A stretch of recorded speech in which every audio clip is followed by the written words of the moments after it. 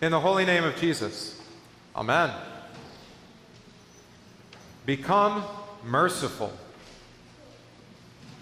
Become merciful. Is that statement law or is it gospel? I'll give you a grammatical hint. It's imperative. It is a command. Therefore, it belongs to the law. So also, judge not, condemn not, forgive, give. All are in the imperative voice. It's the Lord's command for you, the sort of Christian instruction that many ask for. Not merciful? Well, then you better change. Judgmental, condemning, stop it. Unforgiving? Better start now. Neglecting your neighbor and your congregation? Give? Well, you better shape up and loosen those fingers. And there you go. Now you have something to work on this week. Get your act together. And if you don't, all your failures will come back to haunt you. Keep up your unmerciful, judgmental, damning, and unforgiving, miserly behavior. And Jesus says today, don't be surprised when others behave the same way towards you. And worse than that, fail to live up to the highest standard, that is, to keep this command in every way and in every detail, and you'll fall under judgment. You'll have damned yourself to an eternity of hellfire. And so people would like to hear a sermon preached. We actually have a name for that, don't we? Preaching hellfire and brimstone. My friends, this is not Christian preaching. And too often, it's what passes for it. Because you actually don't need Jesus or the Bible to tell you to be merciful and colorblind and forgiving and generous. You already know that, even without the Bible, that that's how you should live and that's how your hearts should be oriented. Because your heart has already told you the same thing that all of the wise instructors of all time have thought. The Buddha, Confucius, and all the rest of the pantheon of pagan and religious gurus. They all say the same message, the so-called golden rule. Improve, work at it, and you'll attain enlightenment. Give you something that you need to work on, to strive for, and as good and as loving as that might be for your neighbor, Christians, that is not faithful preaching. That's because it is the preaching of God's law alone. God's law is useful. God's law is edifying. God's law shows you how you should or ought to live. Because it should or ought to, you know, the law always brings you under accusation. It always disturbs your conscience. It brings into doubt how loving or faithful you thought you were. Maybe even the law might even bring you to doubt whether you are children of God. And that's because these imperative words, these do words, judge not, condemn not, forgive, give, be merciful, they do not and they cannot give you the power to accomplish them. They make demands, but actually don't come with the power to accomplish. That's because God does not give you these laws to show you what you can do, but actually, as St. Paul reminds us, to show us what we absolutely cannot do.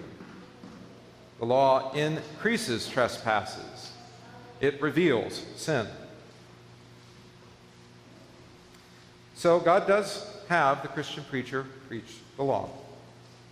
And by this, the Father is showing you, forcing you to look at your life with consciences informed by his word. He does this so that you will confess and be honest, as you already have been today. God, be merciful to me, a sinner. God is showing you by his law the log that is in your eye, bringing you to confess that you have no ability, no power to remove it. The law reveals to you a great need, and then reveals to you the remedy and the answer. You're so utterly blinded by your own sin that you can't see it. And you need your eyes opened by a good surgeon, physician.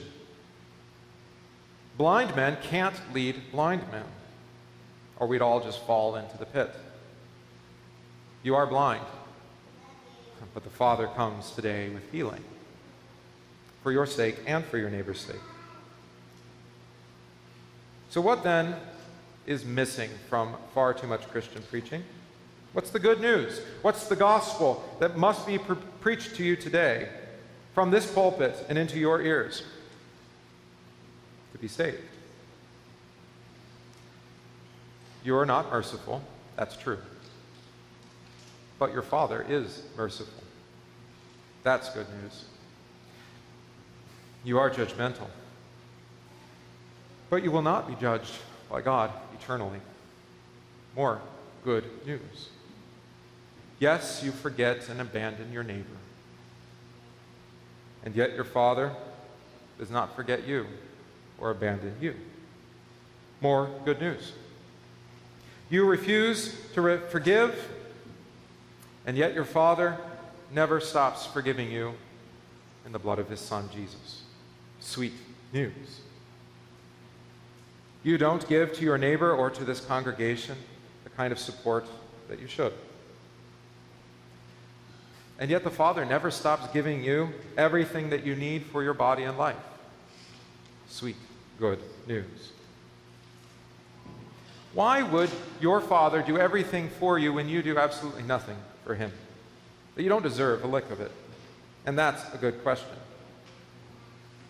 For God to act towards you precisely the opposite of what you deserve, what kind of God does that give you? But a crazy, even unjust God. And it seems the same. Why would he give commands that you can't possibly keep, and then not hold you to account for your disobedience? What kind of father doesn't reward his children for good behavior and at the same time punish his children for their poor behavior?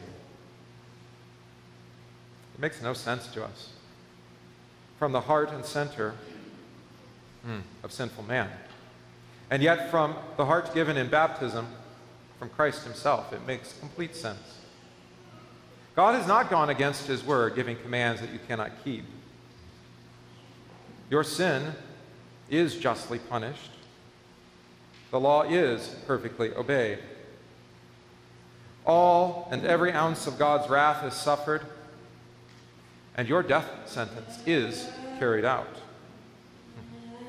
But the good news, the absolutely best news that you could possibly ever hear, the only news that you actually need to hear, is that everything, the wages, the penalty, the justice, and the wrath of God the Father that you deserve, was justly meted out.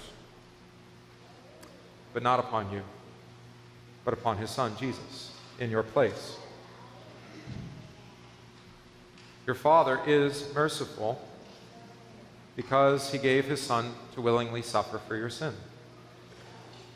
Your Father judges not, because Christ was judged guilty by Pontius Pilate in your place.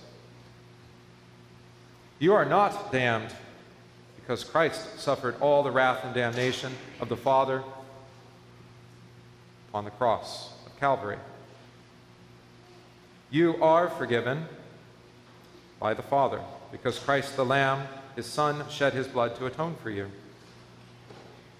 And you will not suffer death and hell, because you are given life and salvation through Jesus. Be merciful. Judge not. Condemn not. Forgive. Give is fulfilled in Jesus Christ for you. That's the good news. That's the gospel. That everything that the Father requires of you, that he commands of you imperatively, he gives you in Christ Jesus. And he gives it to you in good measure, pressed down, shaken together, running over into your lap. Your sins are completely atoned for as they have been washed in the blood of Christ in baptism. Your every sin is buried and forgotten in the solid declaration of absolution. Today, your confidence is renewed, your hope strengthened, your comfort restored in the body and blood of Jesus Christ, shed for you Christians to eat and to drink. Everything that the Lord demands of you, he gives to you in his Son. Your Father is merciful. He is absolving, he is redeeming, he is forgiving, and he is giving in Jesus. So I know what you're thinking. What next? If everything is given to me, what about those commands? What about those imperatives that you said I couldn't possibly do? You who are in Christ Jesus, you who are baptized in his name and given his Holy Spirit, bear fruit in keeping with repentance. The forgiveness you abundantly receive from Jesus today overflows in your forgiveness of one another. You who have been given mercy, show mercy to others. You have been declared not guilty and set free in Jesus. Withhold judgment and condemnation from others. Your Heavenly Father has been abundantly generous towards you, and you are generous with the poor, the needy, and your brothers and sisters here. Remember the word given by St. Paul. I have been crucified with Christ. It is no longer I who live, but Christ who lives in me. For the life I now live in the flesh, I live by faith in the Son of God, who loved me and gave himself for me. And this is how the Father gives what he demands. He gives to you this good news, this gospel, his Son, Jesus. Live in Christ Jesus, receive his mercy, trust in his forgiveness, in his holy name. Amen.